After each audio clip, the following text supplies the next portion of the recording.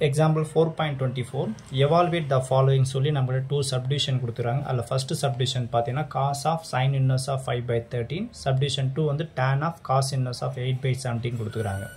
இப்போ நம்ம 1 by 1 பார்க்கலாம். கொடுத்த क्वेश्चनல பார்த்தீங்கன்னா cos of sin inverse of 5 by 13 இந்த bracketல இருக்கிற termக்கு ஏதாவது ஒரு நேம் கொடுத்துக்கணும். theta, y, x ஏதாவது ஒரு நேம் கொடுத்துக்கலாம். இதெல்லாம் theta ன்னு இத நான் எடுத்துக்கிறேன். சோ இதுல subdivision 1 theta is equal to என்ன பண்றேன்னா இத sin inverse of என்ன பண்ணலாம் இத 5 by 13 ன்றது என்ட்ரி பண்ணுங்க.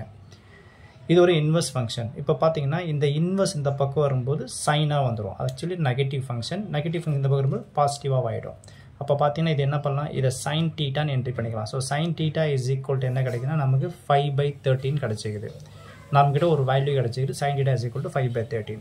இப்போ given sum எடுத்துங்க. क्वेश्चन என்னது பாருங்க. இந்த இடத்துல cos of sin inverse of 5 by 13 இருக்குது. இங்க நடந்த சேஞ்சஸ் எல்லாமே நம்ம இத அப்ளை பண்ணலாம். இப்போ பாருங்க. இந்த cosன்றது அப்படியே என்ட்ரி பண்ணுங்க. sin inverse of 5 by 13 னா நேம் என்ன வெச்சிட்டேன்? theta ன்னு வெச்சிட்டோம். சப்போஸ் theta ன்னு வெச்சு அப்ப cos theta. இப்போ இதோட வேல்யூ நம்ம கண்டுபிடிச்சிட்டோம்னா சம் ஆன்சர் கம்ப்ளீட் ஆயிடுச்சு. நம்மகிட்ட இருக்கிற வேல்யூ என்னன்னா sin theta is equal to 5 by 13. ஆனா நமக்கு தேவைப்படுது cos theta. ஆனா இல்லாத ஒண்ண நம்மால செய்ய முடியாது. இருக்கிறத வெச்சு தான் அட்ஜஸ்ட் பண்ணனும். அப்ப sin theta வேல்யூ யூஸ் பண்ணி இதோட ஆன்சர் நம்ம கண்டுபிடிக்கணும்னா trigonometry ஃபார்முலா யூஸ் பண்ணனும். சோ ரொம்ப ஃபேமஸான ஃபார்முலா உங்களுக்கு தெரிஞ்சதுதான். அதாவது sin square theta plus cos square theta is equal to 1. ஓகேங்களா? இப்போ இதுல இருந்து பாத்தீங்கன்னா நமக்கு cos theta ஓட ஃபார்முலா நமக்கு தேவைப்படுதுல. அப்ப என்ன பண்ணுங்க இந்த cos square theta வை நான் அப்படியே ஸ்டாப் பண்ணிக்கிறேன். 1 அப்படியே வெச்சுங்க. இந்த plus sin square இந்த பக்கம் வரும்போது minus sin square theta ன்னு வரும். நமக்கு cos theta மட்டும் தான் தேவைப்படுது. அப்ப இதுல இருந்து cos theta is equal to இந்த ஸ்கொயர் ஈக்குவல் டு இந்த ஸ்கொயர் டேர்ம் வருமா? அப்போ 1 minus sin square theta ன்னு என்ட்ரி பண்ணிக்கலாம். சோ இந்த ஃபார்முலா எப்படி வந்ததுன்றதுக்கோசரம் இத நான் எக்ஸ்பிளைன் பண்ணனேன். நீங்க டைரக்டா எக்ஸாம்ல cos theta is equal to square root of 1 minus sin square theta ன்ற ஃபார்முலா அப்ளை பண்ணி சம்ம கம்ப்ளீட் பண்ணிக்கலாம். அதே மாதிரி வந்து பாத்தீங்கன்னா இதுல இருந்து sin square theta ஃபார்முலா நம்மால ரிமூவ் பண்ண முடியும். இந்த ஒரு ஃபார்முலா வந்து ரெண்டு ஃபார்முலா நம்மால எடுத்துட்டு வர முடியும். அதுல ஒன்னு தான் cos theta ஃபார்முலா. இப்போ பாருங்க sin theta ஃபார்முலா எடுத்துட்டு வந்து பாருங்க. இப்போ இதுல இருந்து sin square theta is equal to இந்த cos square theta வெளிய போனா 1 minus cos square theta ன்றது கிடைக்கும். நமக்கு sin theta வேணும்னா இந்த ஸ்கொயர் ஈக்குவல் டு இந்த ரூட் ஆ மாறும். அப்போ square root of 1 minus cos square theta. இது சப்டிவிஷன் 2 வரும்போது நம்ம யூஸ் பண்ணிக்கலாம். இப்போ டைரக்டா ரெண்டுத்தையும் மெமரைஸ் பண்ணி சம்ல டைரக்டா அப்ளை பண்ணா ஈஸியா இருக்கும். பட் இது தெரிஞ்சிச்சீங்கன்னா ஃபார்முலா எப்படி வந்து நம்ம தெரிஞ்சிக்க முடியும். இப்போ இதுல இருந்து பாத்தீங்கன்னா cos theta ஓட ஃபார்முலா என்ன பண்ணலாம்? Square root of 1 minus sin square theta வா? சோ இத ரீப்ளேஸ் பண்றேன். cos theta க்கு 1 minus sin square theta ன்ற ரீப்ளேஸ் பண்ணிக்கலாம்.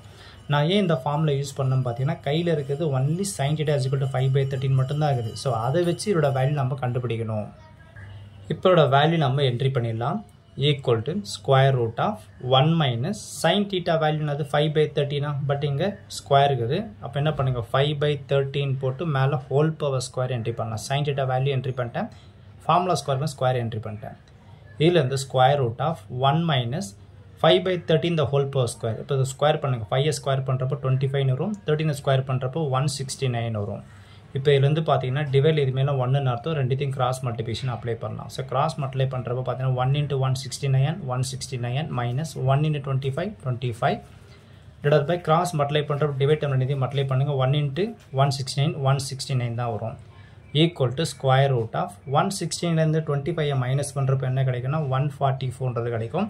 divided by 116 என்ட்ரி பண்ணுங்க. ரெண்டுத்துக்கும் ரூட் அப்ளை பண்ணலாம். சோ இதுக்கும் தனியா ரூட் அப்ளை பண்ணனும். இதுக்கு ரூட் தனியா அப்ளை பண்ணனும். ஸ்கொயர் ரூட் ஆஃப் 144 ன்ற என்ன கிடைக்கும்னா 12 வரும். ஸ்கொயர் ரூட் ஆஃப் 169 ன்றது நமக்கு 13 வந்துரும். அப்ப இதுல இருந்து பாத்தீங்கன்னா क्वेश्चन வைஸா பாருங்க. இதோட வேல்யூ தான் நம்மள எவாலுவேட் பண்ண சொன்னாங்க. இது இதோட continuation cos of sin inverse of 5 by 13 ஓட கண்டினியூஷன் தான் நம்ம இதோட வேல்யூ கண்டுபிடிச்சிரோம். இது சப்டிவிஷன் 1 ஓட ஆன்சர். இதே மாதிரி தான் சப்டிவிஷன் 2 க்கு நாம அப்ளை பண்ண போறோம். Subdivision 2 ல क्वेश्चन என்ன இருக்குன்னு பாத்தீங்கன்னா tan of cos inverse of 8 by 17 கொடுத்துக்கறாங்க. Subdivision 1 ல செஞ்ச சேம் process தான் இதெல்லாம் அப்ளை பண்ண போறோம். எப்படி bracket ல இருக்கிற டேர்ம் நம்ம θ ன்னு அஸ்யூம் பண்ணோமோ அந்த மாதிரி இது bracket ல இருக்கிற டேர்ம் நான் θ ன்னு அஸ்யூம் பண்ணிக்கிறேன். இதுல இருந்து θ is equal to என்ன கிடைக்கும் பாருங்க. இது cos inverse of 8 by 17 entry பண்ணுங்க. இந்த இன்வர்ஸ் காஸ் இன்வர்ஸ் இந்த பக்கம் வரும்போது என்ன ஆகும்னா இது காஸாக மாறும். அப்போ பார்த்தீங்கன்னா இது cos theta is equal to 8/17 கிடைக்குது. இப்போ இதுலேருந்து பார்த்தீங்கன்னா கிவன் சம் எடுத்துங்க. இதுலேருந்து tan of cos inverse of 8/17 is equal to இங்கே நடந்த சேஞ்சஸ் என்ட்ரி பண்ணுங்கள். So tan cos inverse of 8/17ன்றது என்னவே எடுத்துக்கிறோம், காஸ் இன்வர்ஸ் ஆஃப் 8/17 தீட்டாவே அசியூம் பண்ணிக்கிறோம். அப்போ தீட்டா, அப்போ tan தீட்டான்னு வருது. tan தீட்டா வேல்யூ நம்மக்கிட்ட இருக்குதுன்னா கிடையாது, கையில் இருக்குது காஸ் தீட்டா வேல்யூ மட்டும்தான் இருக்குது. அப்போ பார்த்தீங்கன்னா இந்த வேல்யூ யூஸ் பண்ணி தான் இந்த இடத்துல இதோட ஆன்சர் நம்ம கண்டுபிடிக்கணும்னா tan தீட்டா வந்து எப்படி மாற்றிக்கலாம் பார்த்தீங்கன்னா sin தீட்டா பை காஸ் தீட்டாவாக நம்ம மாற்றிக்கலாம்.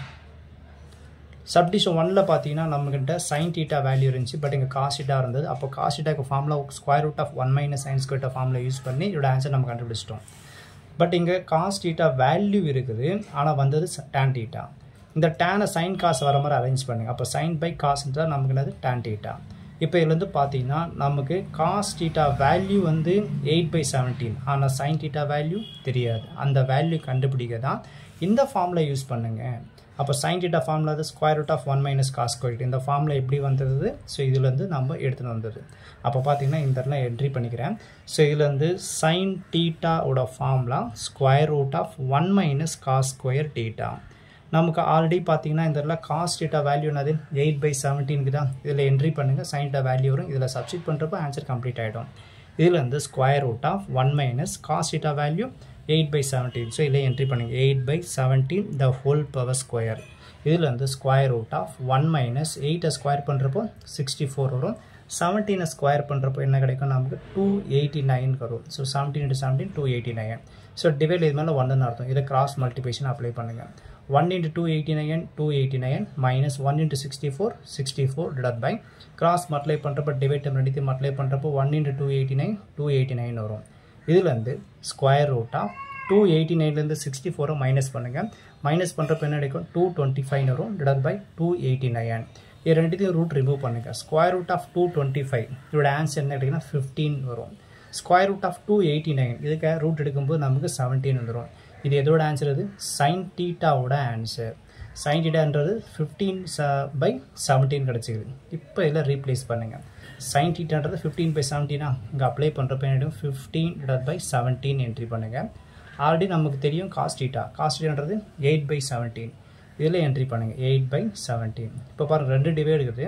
இந்த டிவைட் மேலே ரொம்ப ரெசிபிக்கல் சேஞ்ச் ஆகும். அப்போ டிவைட் நமக்கு மல்டிபிகேஷனாக மாறும். அப்போ பார்த்தீங்கன்னா 15/17 இன்ட்டு என்ன பண்ணலாம், இது 17/8 என்ட்ரி பண்ணுங்கள்.